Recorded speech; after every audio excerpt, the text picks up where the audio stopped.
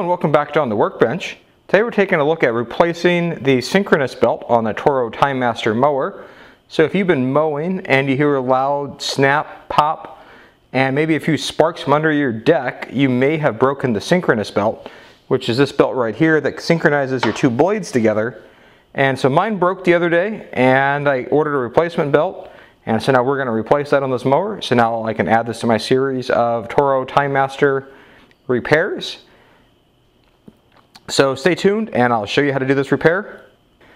So the belt I went with for this project is a Stens belt. I found this on Amazon, available for Prime shipping. Unfortunately, the genuine Toro part was not available for Prime shipping, and I need to get a belt as quickly as I could to get my mower back in service. We flip this back over. The Toro part number is 1203335. This is part number 265610. This is much cheaper than a Toro part number. I have no idea what the quality of this is. It says guaranteed quality on it, but in terms of how it holds up, if we look at these belts side by side with the Stens in the back, I mean, the Toro feels maybe a little more rigid. You can see from where this broke. The fibers, there's no steel belting or steel ribs in here. I'm not sure if this is going to stretch more than what this one did or not. I don't know. Check back in the comments below and I'll see if I can update those in a while if this is still holding up or not. But that's the belt I went with because I needed to get my mower back in service. I obviously would have preferred to go with a genuine Toro belt. Genuine Toro belts are somewhere between, I don't know, 45 and 60 bucks depending upon your distributor. I think I paid maybe about 35 for this belt. I'll put a link to this below for the Amazon link, and I'll put an Amazon link for the genuine Toro belt. But because this had Prime shipping, that's why I went with that, because I just needed to get my mower back in service. The tools needed for this repair are relatively simple. Number one, this is actually optional. It's some form of magnetic parts tray to keep your screws organized. There's not that many screws, but it's better not to lose them, so a nice magnetic parts organizing tray is great for that. You're also going to want some form of a clamp to be able to clamp the blade activation bar in place so you can access behind the blade brake. Then you're going to need a 10mm socket to be able to remove several of the cover bolts. You may want an extension with that, or you can use a deep well socket. Either way would work. Obviously a semi-deep would be too long to be able to get underneath the engine to get one of the other sets of bolts needed to be removed. You also want a ratchet to do that with. I'm just going to use a 1/4 inch snap-on roto head ratchet here. For that, with the 10mm bolts, then there's a blade tensioning bolt we're going to have to adjust, and we're going to use a 13mm wrench. You don't actually need the ratchet end, just the box end of the wrench over here. And then we're going to use a socket, a 13mm socket, and a ratchet at the other end. Now, because of the way that that is aligned up, a small round head ratchet is going to be nice just to help minimize clearance. The smaller the distance is around probably the top half of your ratchet to the anvil is going to be better. I'm just going to use this round head ratchet for that and attach the 13mm socket to the front of that. So overall, the tools are very simple. This repair will take maybe 10 to 15 minutes at most once you have all your parts and tools ready to go. So let's get back to the mower and let's get started. The very first thing you have to do to get started with this repair is going to be to remove this guard, or this belt guard. You're going to use a 10mm socket. Because of the recesses here, you're probably going to want to use a deep well socket. As I already talked about in the tools you're going to need for this repair, drop your 10mm socket down, pop it off. There are 4 screws, 1, 2, 3, and there's a 4th one back here. And once you get that off, and then you can see the mess under your mower deck. You may want to clean it up and get out any other grass. The other thing you're going to want to do, just to make sure when you're playing with the blades and you're working around the engine here, is to go ahead and remove your spark plug wire. Just like that. So now the engine can't run. There's no risk of you accidentally getting the mower started or something else happening to it. So now we're completely safe on account of that. And so what you can do, obviously, is just pull the belt out. Pay attention to how this is run. This belt has a couple little quirks and oddities as it works its way around the two pulleys. This is one blade, and this one over here is the other blade. You can see where these are geared, or I'm sorry, toothed pulleys, and this belt obviously has some teeth to it, and that's to make sure your blades stay in the proper sync so your blades don't strike each other. A striking set of blades is usually what actually alerts you that this may be a problem on your mower. So we're going to just go ahead and pull this off. And your old belt comes off, and then we're going to have to get our new belt. But in order to get the new belt on, we're going to have to make some adjustments. So we're going to have to remove this guard here. This is the drive belt that comes off the engine. There's a little shroud around that. So we're going to have to be able to get some access to this pulley to actually be able to get the belt on. So we're going to have to take care of that first. Using a standard depth 10mm socket, I'm going to remove the belt guard around the engine drive belt. We'll take the belt and toss it into a magnetic parts tray.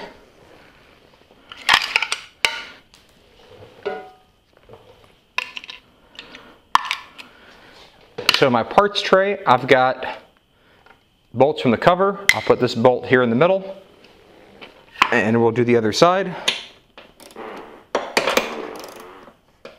That bolt comes out there, and then this guard just slips right off like that.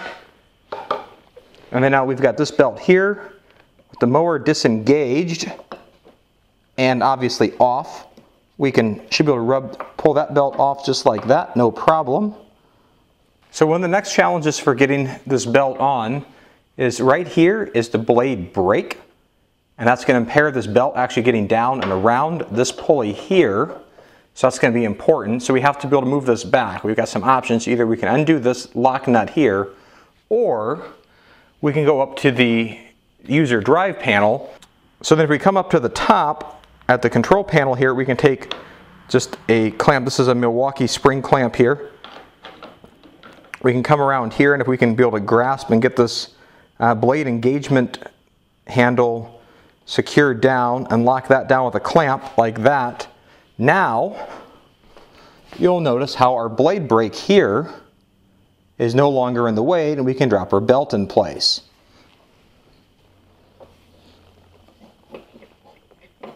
So you can see where this now spins freely. There we go. We can just slide that right down. Watch your fingers around that blade brake area.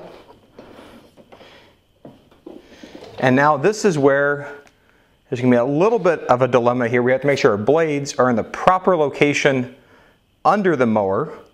So now that I'm all set to be able to make the connection of this belt on the other side, I'm going to double check under the mower. I've got the blades on, and we're going to take a look and see where the blade position is, because we want to make sure that these blades are properly synchronized, hence the name a sync belt. So with the mower on its side, obviously I need to scrub out this deck here a little better, get the debris out, but we're going to want these blades approximately perpendicular to each other. When the drive blade is like this, have the other one 90 degrees to it.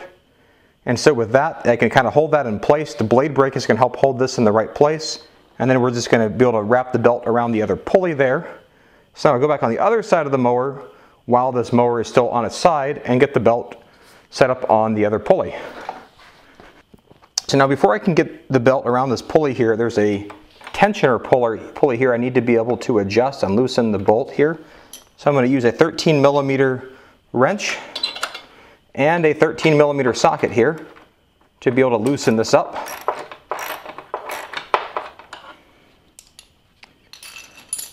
So now with that loosened up, that will help allow more space for this belt to be able to wrap around our lower pulley. Double check your timing with the other side of the mower before proceeding. And now with the timing double checked on the blades and the extra tension taken off of that tensioner pulley there, we should just be able to wrap this belt right around the pulley here.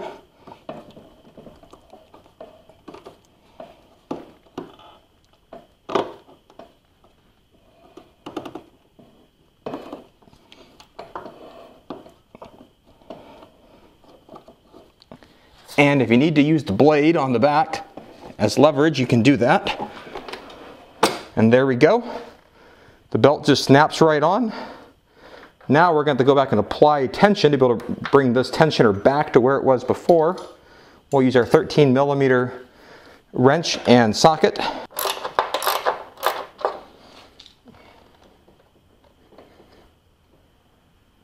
Before we put this back in service and flip it over, we're going to want to make sure we double check our blade timing by simply rotating our blades in the cutting direction like this. Remember, we got our spark plug wire detached, so you can see there's no contact here. As you're looking at these blades, you're going to know, you probably want to double check for damage. You can see here there's definitely a strike from where this likely struck the other blade when the synchronous belt broke before. And so if you're replacing that synchronous belt because of it breaking, I would highly advise replacing these blades as well at the same time, just to make sure there's no other fatigue or any other metal issues related from that strike because of the speed of these mower blades. It's better to be safe than sorry. Go ahead and replace these blades. Obviously, if you're just replacing the synchronous belt just as a part of routine maintenance and not because of a break, then you can probably skip that. But I'm going to be replacing these blades as well as part of this. I'm not going to include that in this video. That may be in a future video I'll put out separately. But that's relatively straightforward. So now that I've verified the timing is correct, I'm going to flip the mower back over. And now with the mower flipped back over, we still have this belt from the engine that needs to get reattached. Double check that it is still correct. So you can see I might have too much slack there. I'm going to double check that. And so in this case, because this is actually off of the pulley, it might be hard to see on camera, but if you look straight back, there's a little blade guard right here, and then the pulley is going to be right back behind that.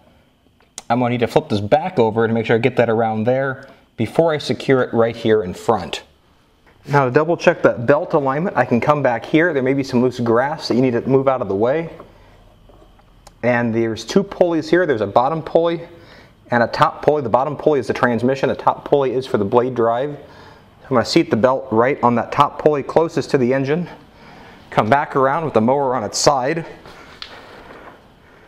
And now I'm just going to reattach this belt like that. Now I should be good. And now I'll put the mower back over. And now with this belt correctly attached, I've got a little bit of slack here. Not a lot, because this will engage. Now the next step is to finish putting stuff back together. So the next thing is going to be the guard for that.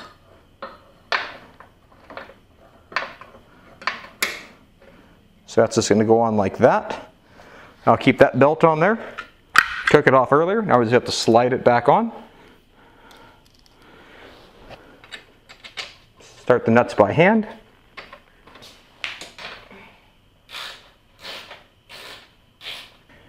With this guard back in place, double check that your belt is entirely in all the pulleys correctly, just like shown here. You've got some tension here on the bolt. Looking at about an inch or so right here in spacing, depending upon the slack of your mower. Double check that the teeth of this belt are correctly into the sprocketed gears there. You should have already checked the timing underneath the mower a couple times by now, just to make sure nothing binds. And then if that's all correct, then go ahead and put the cover back on.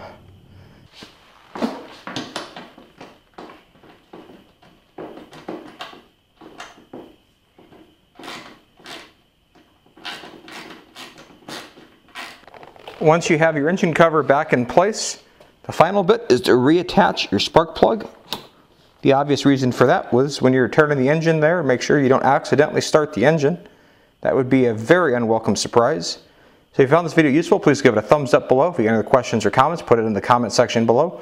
Look forward to seeing you back here for another video. And I've got a playlist of other Toro Timemaster repair videos on this channel. I'll put a link to that playlist below as well, or maybe a card up in the corner. So I hope you have a great day, and I'll see you back here soon. Bye.